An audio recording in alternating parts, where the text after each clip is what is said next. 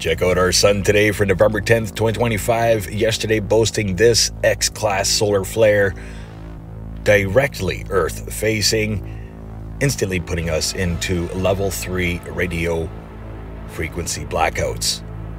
But this morning, yet another X-class solar flare, minor X-class solar flare from the same sunspot region, and again, directly Earth facing. So that's 2 X-class solar flares in the past 24 hours from this sunspot region alone, and we've seen about 5 X-class solar flares the past few days if y'all have been paying attention and following along.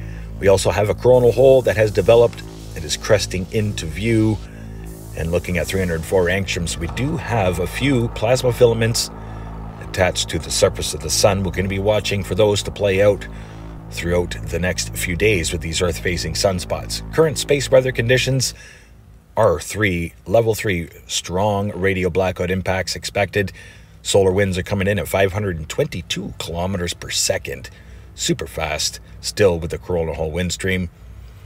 Here is a look at the solar X-ray flux with the 2 X-class solar flares and solar density increasing.